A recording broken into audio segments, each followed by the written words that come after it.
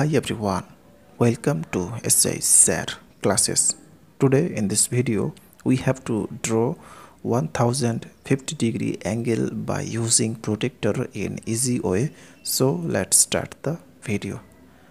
First of all, we have to draw here a straight line of any length. So first drawing here a line of any length and taking here point B and here C. Now roughly discussing some important calculation here. So first adding 360-degree angle 3 times. So 360-degree plus 360-degree plus 360-degree angle.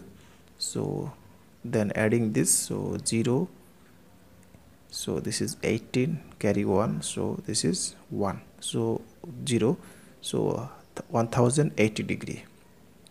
Now subtracting 1050 degrees, so then we can get 30 degree.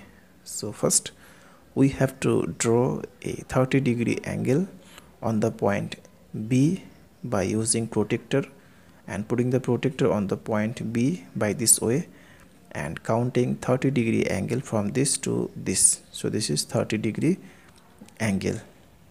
Okay, so now joining this line,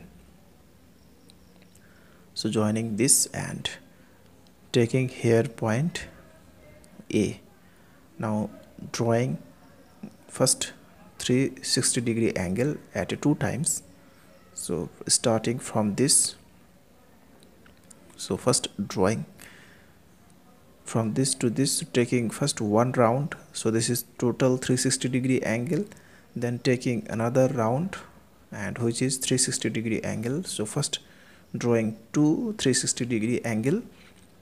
Now subtracting 30-degree angle from 360 degrees, so drawing up to this, because subtracting 30-degree angle from 360-degree angle.